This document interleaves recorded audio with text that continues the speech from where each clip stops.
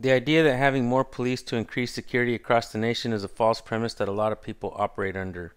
The numbers show that we're less secure now than ever before. The reality is, government is becoming too big to control. We're just feeding the empire building, agency budgets, and job security for various law enforcement agencies. Random government agents are arbitrarily seizing people and forcing them to prove their innocence upon demand. This behavior by various law enforcement agencies shouldn't be tolerated by a free people, and that's you. When you have too many police, they'll get bored. When that happens, they go out and look for someone to make a criminal out of. Someone that hasn't committed a crime yet, as you'll see in this video. Pay attention.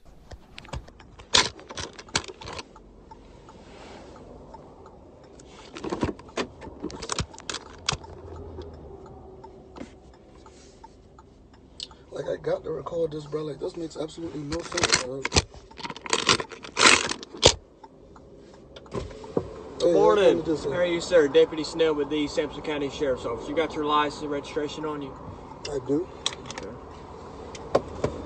All right, may I ask what the stop is for, sir? I'll let you know as soon as you give me your ID. Who you work for there? Your shirt. Delmar Oil Company.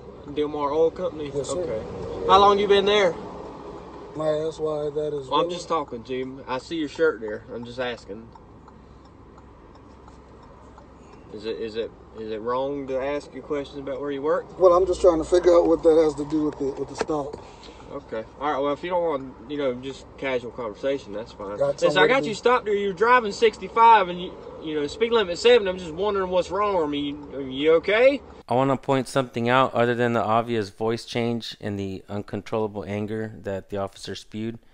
But what I want to point out is how officers demand these things: searching your vehicle, personal information, where do you work, how long have you worked there. And in reality, nobody has to answer any of those questions. But the problem is when someone decides not to answer those questions, the officers get very angry, just like in this situation. About where you work? Well, I'm just trying to figure out what that has to do with the stop.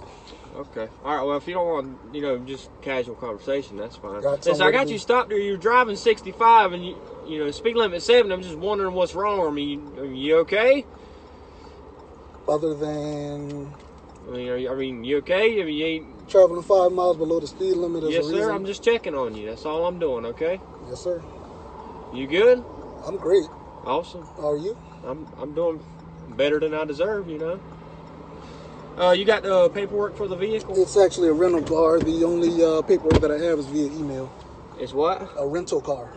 But what were you saying about something? You said something right after that. The only paperwork they give you is via email. Okay. You pull it up digitally? I can. Okay. How long you got it for? Until I decide to take it back.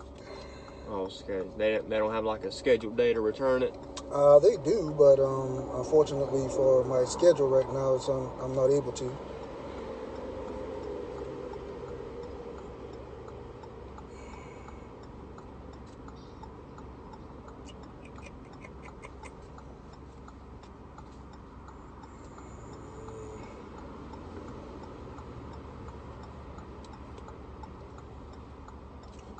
You still live in Clayton? I do. Okay. What's Pungo Court off of? It's off of 7.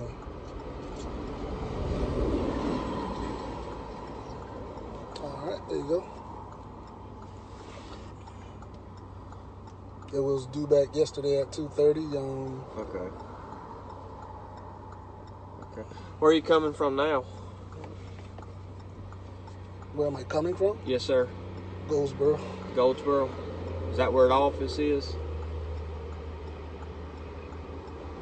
I'm trying to understand what's the relation. Do what? I'm trying to understand the relation to the traffic stop. Well, I'm just trying to figure out where you're coming from, where you're going, mess like that. So I have to identify where I'm traveling to and from during the traffic stop? stop? All right, hang tight here just a minute, buddy. I don't understand. Like, what the fuck is going on? Like, yeah, then you telling me I gotta identify to you where I going to and coming from. Like, that don't make sense, bro. What the fuck is you talking about, bro? And I'm really about to record that boy, like, yeah, like, and then shit in here, bro. Ain't nothing in here, so I'm not worried about that. But this shit is ridiculous, man. I'm tired of it. Every time I come down here, them boys do that shit. Every time I come down, and then I could have tell how he jumped behind me. Like, bro, you tripping. You tripping, my nigga. Like, you tripping, dog. I don't understand. Word, this man wrote me a ticket, bro. Like, what could you possibly have wrote me a ticket for? Yes, sir. Videos there. This here's a warning, okay? No court date, no fine, nothing like that. You can throw this paper away when you get to the house. Ain't nothing to really worry about, all right? Okay, what was the warning for? All right. Have a good day, all right? What was the warning for, sir? He didn't even say what a warning been for, bro.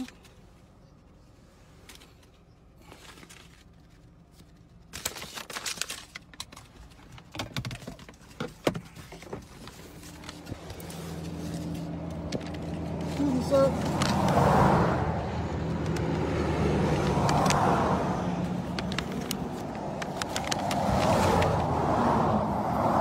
I'm trying to understand what the warning is for. It's for traveling under the speed limit, okay? What, how fast you were traveling.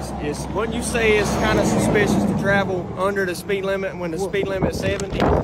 Well, from my perspective, Sir, I was traveling at 60, about listen, 68. I'm not going to argue. I got stuff to do, okay? Have a good day. I did too when you stopped me, so I'm trying to understand. I'm trying have to, a good so I don't morning. make the same infraction. I'm trying to understand it. Okay. Continue on with your day.